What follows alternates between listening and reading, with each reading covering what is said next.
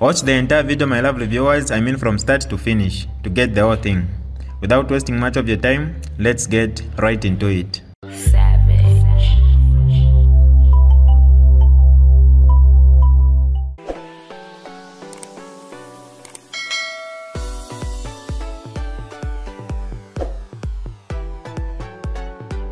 Hi lovely viewers, it's me again, your one and only Mutati Mpundu. Welcome to my YouTube channel. If this is your first time on my channel, kindly subscribe to my YouTube channel by hitting the red subscribe button down below and turn the bell icon to join the notification squad. Don't forget to like, share and leave a comment. Tell me what you think about this video in the comment section below. I'll be super glad to hear from you lovely viewers. You see, I'm getting old. Well, there are three things I'd like to talk about this morning. Church politics. That's number one. Number two, hate speech and increased violence in Zambia. And number three, I'll make reference to President Tayali's PF Grievance Hotline. That's pretty much what his platform is. Let me start with number one. We are noticing over time that the church is becoming increasingly involved in Zambian politics. Example, the Catholic Church is increasingly involved in Zambian politics, but even other churches. I tend to believe in the separation of church and state, because I believe that when you mix church and state, it has a great capacity to create division and chaos in the country.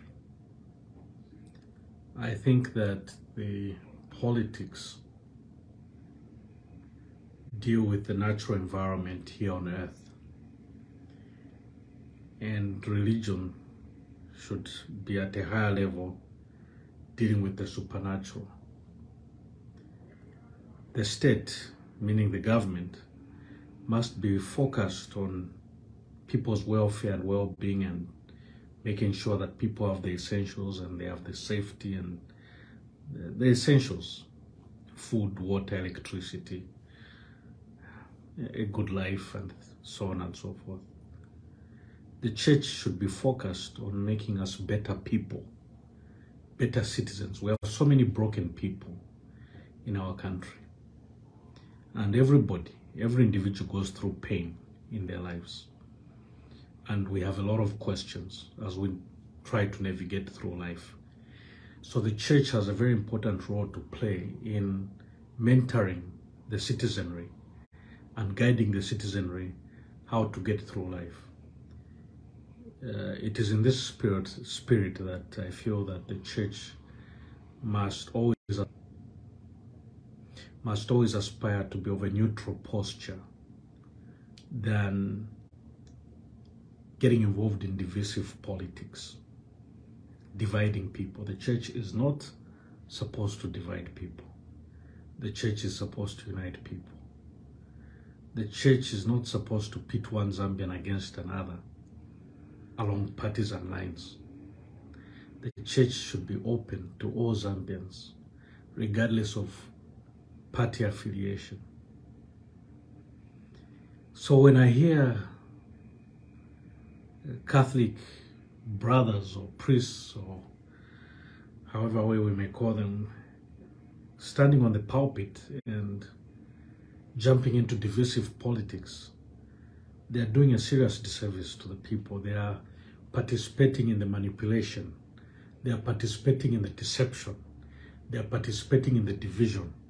That is not what the church is. That's not the role of the church. That's not the role of the church. Since when did Catholic priests start preaching politics on the pulpit? Since when? That's not the role of the church elders, to dive into divisive politics. And I'm not saying this just because they're in favor of this one or that one. It's a matter of principle. You know that we have so many problems in Zambia. There are people who come from broken homes.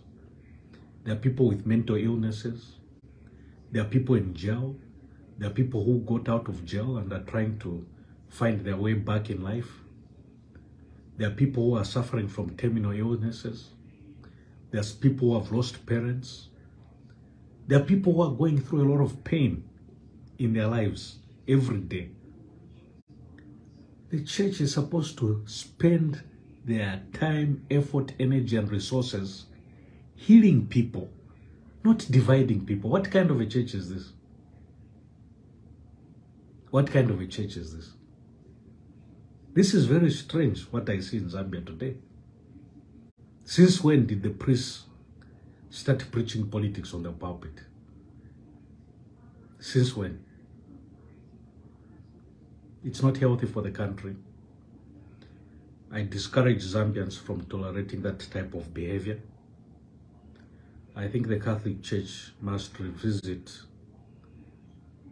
their stance on this.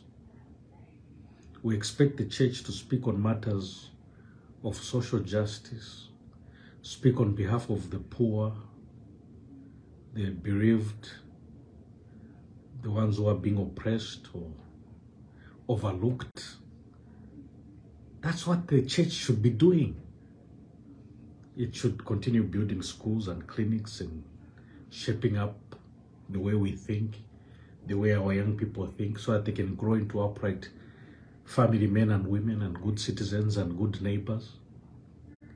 We have all these problems, and despite all these social problems that we have in Zambia, we are now seeing the priests jumping into divisive politics. That's not good for the country. Look, I was born in the Catholic Church, by the way. A lot of people don't know this because I've been critical of their political posturing lately. But I was actually born in the Catholic Church, baptized in the Catholic Church. My baptism name is Nicholas. I used to go past St. Francis in Makeni growing up. And this is not the Catholic Church that I knew back then. They have diverted. And yes, they have a long history of jumping into politics around the world. But it is this meddling in politics that has caused certain wars around the world where people have died because of the church getting involved in divisive politics. You're dividing people. Don't. You're playing a dangerous game. You're playing a dangerous game. So I would advise the body, the Catholic Church, to desist from jumping into divisive politics. Because, like I said, the church should be operating at a higher level. Bring healing, bring unity. Okay? That's the role of the church as far as I'm concerned. We can't be having fathers or pastors or preacher men standing on the pulpit and jumping into divisive politics. You're tainting the role that you are supposed to be playing in such a divided nation. And you're strengthening tribal sentiments. What a pity. What a pity. We need to reverse that trend. I appeal to all meaning Zambians not to listen to these fathers who are doing this, because they really don't mean well. You have a lot of youths whose souls need help, whose lives are in danger, who have no guidance, no direction, maybe because they don't have parents, maybe because they come from broken homes. We have so many junkies. We have a lot of crime. We have a lot of young people committing crime. We have a lot of young people getting into prostitution and drug abuse. And despite all these problems, the church sees it fit to gravitate towards divisive politics. Wow. Wow. No, let's not go down that path. Trust me, I know what I'm talking about. The second thing that I would like to talk about is, look, first of all, before I talk about this issue of hate speech and the uptick we have seen in violence against gay people, I know it's a very controversial topic. I know in Zambia it's not a popular topic. I know that in Zambia it's politically dangerous to in any way try to help people who are gay. Zambians, a lot of them just don't support it. I get that. But I'm operating from a higher principle. Just because someone is gay, that doesn't mean, or that doesn't give anybody the right to commit violence against them.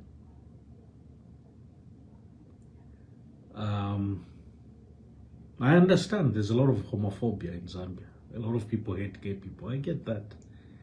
But that doesn't give anybody the right to physically attack or attack in any way, or even set them ablaze, set them on fire. You can't do that. You can't do that to a fellow human being. So we have to be careful when we talk about these things, because it's very easy for us to create a climate of hate through the things that we say on social media and in our homes and out there in mainstream media. And if that atmosphere of hate is created, there are some people who are mentally unstable enough to attack and even kill gay people. My natural instinct is always to side with the vulnerable group of people. So I'm just going to be honest with you on this one. It's not a question of whether I support it or I don't, whether I like it or not, this business of being gay. That's not the point. But the point is that if I feel that their lives are in danger and that people want to attack them, I would rather side with them than with their attackers. No Zambian has a right to attack any human being just because they are gay. That is not a reason to be violent. And God doesn't tell us that we should kill gay people or attack or harm or injure gay people. You can't honestly tell me that it's a divine intervention to kill gay people. No, that's not true. There may be disagreement on this issue, but better to think it over and to debate and find solutions. But whatever the solutions are, there must be no violence against gay people. Nobody has a right to do that. You can't. You're saying you're attacking or killing gay people in the name of your Christian faith. Wow. The Christian faith tells you thou shalt not kill. The Christian faith teaches you that love your neighbor as much as you love yourself. The Christian faith teaches us that we don't select. We have to love everybody, including the sinners. Even Jesus himself, when he came, he hung around with the prostitutes. They surrounded him. I mean, he didn't do anything with them that was immoral, but hey, Jesus was a cool guy. He didn't say, no, your prostitutes, stay away from me. No, your lepers, stay away from me. That wasn't Jesus. Jesus hung around with everybody. The sinners, the tax collectors. You know, Pharisees would say, but why is he hanging around with these people? Well, hello. Jesus did not discriminate. That's why Jesus said, who is without sin cast the first stone.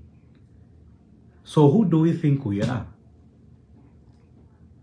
to use those impulses against gay people just because it's against our religion? when we are so full of all sorts of crimes ourselves. So my point here is, let us restrain ourselves from hate speech on this issue of gay people. We may think that it's benign, harmless. We may think that it's funny. We may crack jokes and speak angrily about them.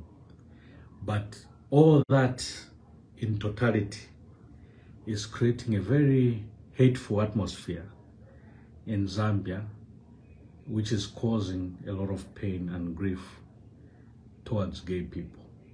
They need the protection of the Zambian government. They are a minority in Zambia. And even if Zambia has its own set of principles and is a Christian nation, Zambia as a government, the Zambian government has a responsibility to protect every human being on Zambian soil, regardless of their sexual orientation, regardless of their tribe, regardless of their nationality, regardless of their religious beliefs or political affiliation.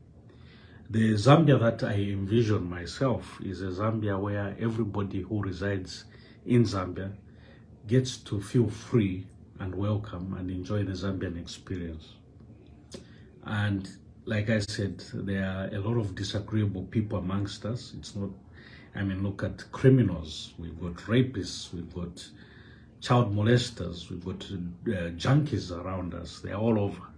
But somehow we must always find a way to coexist and find ways and means of loving one another and just creating an atmosphere of love instead of one where people who are mentally unstable are triggered to go and commit these crimes against gay people. And the other people have suffered in Africa as well. Albinos, for example, in certain countries have been targeted for some superstitious reasons. When you see an albino being attacked, you have a responsibility to side with the albino and to defend the albino. When you see a gay person being attacked, you have a responsibility, if you can, to protect the gay person. It's not a question of whether you agree with them or you don't, whether you like them or you don't. It's a question of doing what's right, and it's a question of doing what's biblical and what is humane. So let's not be hypocrites. Let's not pretend that we are holier than thou. Let's just continue to find ways of loving one another and living together, okay? Somehow, through thinking, through debate, discussion, deliberation, we can find ways of coexisting. Nobody should be scared that in Zambia they will be killed or burnt alive. That's someone's child you're burning. Oh my goodness. So listen, like I said, for me, it's a question of humanity, okay? I would never injure a gay person or hurt a gay person. I will uphold their dignity. Like I said, it doesn't matter whether I agree with them or I don't. But as long as they're a human being, I will defend them from injury. If another Zambian wants to injure them or cause harm on them, if I'm in a position to defend them, I will. Because they're human beings and because none of us are perfect. So let's just stop being hypocritical here. Okay? Oh, the church doesn't like it. Well, the church has been molesting young boys and girls. Well, young boys. Look, there's nobody who's... We have all sinned. Okay? That's my point. We have all sinned. I don't know what to tell you. You may not like what I'm saying, but what I'm saying is what I believe. And as long as that's what I believe, it's what I'm saying, and I stand by that. The third and final thing that I'd like to talk about, obviously, is a political nature. President Tayali's PF Grievance Hotline. But why am I talking about President Tayali? Well, because he's big. Obviously, he draws an audience, a big crowd, and he's having a lot of influence. But I think some of the things he says has to be counteracted. It cannot go unanswered. What is this business, for example, of dragging the president's daughter, who just recently got married, talking about the marriage, dragging it into the political arena. I mean, is that a decent thing to do? I don't think so.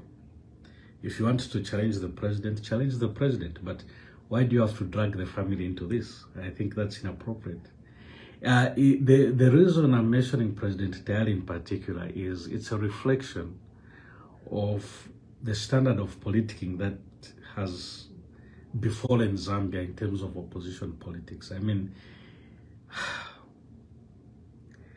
if we're going to practice opposition politics, and I do that myself, I identify myself as an opposition figure, even though I'm not in any party.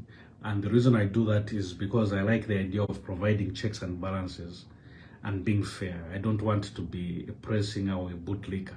We have too much of that in Zambia. Everybody gravitates to the party in power. I would rather be in the middle and offer checks and balances. So I consider myself as an opposition figure. But we have to be fair. And this is what I've been talking about the last few days. What has the president's family, the daughter and the son-in-law, got to do with the livelihood of Zambians? How does that solve Zambia's problems if we drag that wedding into the political arena? Those are not the politics that we must cultivate in Zambia. I would rather we spend a lot of time debating and deliberating and discussing the issues, policy issues, because policy issues are what can help us make lives better for Zambians. I don't agree with, for example, with that, is it Catholic father who said that people are not interested in policies, they're just interested in eating the nshima and whatever. Look, that may be the case because people are not everybody is educated, not everybody is knowledgeable. But, excuse me, but I'll tell you this, you can't just dismiss that. Policies are important. So what that preacher man said was Tao. We need policies. We need to debate, deliberate on policies. We need to encourage that, including people who are not knowledgeable. We have to find a way of disseminating policy issues to them so that they understand.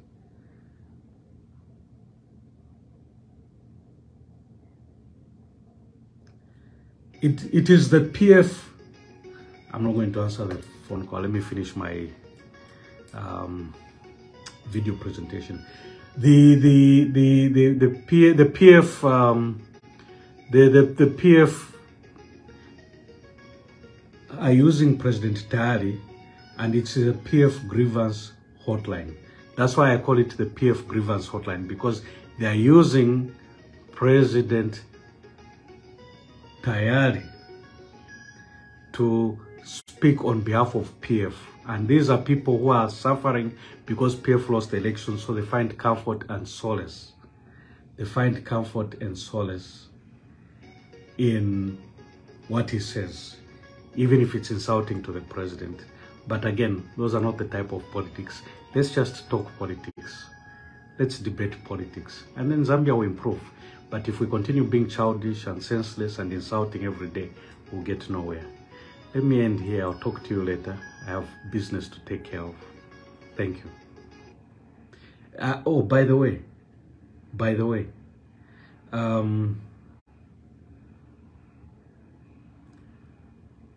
am not here to aggravate anyone or upset anyone. And I must say that just because I mentioned President Tayali's name, it's not a sign of disrespect to him. I'm not trying to disrespect anyone. I think I must make that clear. I'm just simply trying to stress a point that if we're going to register development in Zambia, we have to change our type of politicking. I think that's the part I really must make clear. The opposition politicking right now is inadequate, and the players leave much to be desired. I can't think of anyone in the opposition right now who would be a good replacement for President Hakainde. I can't think of anyone. It's the same old faces, the same old games. And is that what you want? Maybe that's what you want. Okay. Remember, there was a lot of violence under PF. But when President Tayali is talking, it's as though the violence is today. There's no violence today. I mean, you're not seeing people bleeding from cuts by being hit with a panga on the head. It's not the UPND that raised the debt to crazy levels that we can't pay. It's not the UPND government that defaulted on their loans. It was the PF government. And President Hakainde is not a dictator. I think you all should know what a dictator is. I don't need to explain that to you. You should know what a dictator is. President Hakainde is he's not perfect. But we're enjoying a lot of freedom of expressions right now, aren't we? Including he himself, Mr. Tayali. He's enjoying his freedom of expressions. Yeah, it goes too far. But he's enjoying his freedom of expressions. President Hakainde is not a dictator. It's not that I'm taking sides. He's not a dictator. Let me take care of business. I'll catch you later. God bless you. This is DJ Mutati exclusive. Alright, that's all for you today, lovely viewers. If you did enjoy the video, please don't forget to leave a comment in the comment section below. Tell me what you think about the video you just watched in the comment section below. I'll be super glad to hear from you, lovely viewers. Once again, I go by the name of Mutati Mpundu. I love you, peace, I gotta go.